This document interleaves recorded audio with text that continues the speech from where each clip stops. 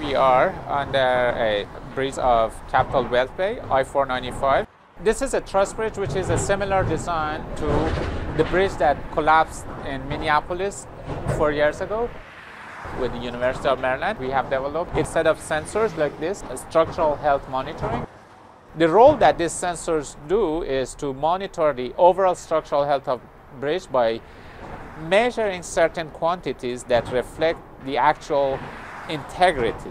This sensor is installed here to monitor the status of this bearing. Similarly, multiple sensors are installed on other bearings that are at different points of bridge.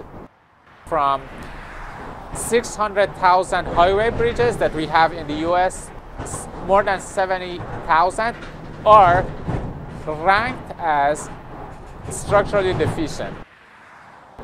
The best way, the most practical way to keep the transportation infrastructure working in a safe manner, to develop low-cost and efficient technologies to constantly monitor structural health of these bridges. And if a structural problem happens, you could dispatch repair crews to fix the problem as early as possible. So this system could help you manage the resources in a very efficient way.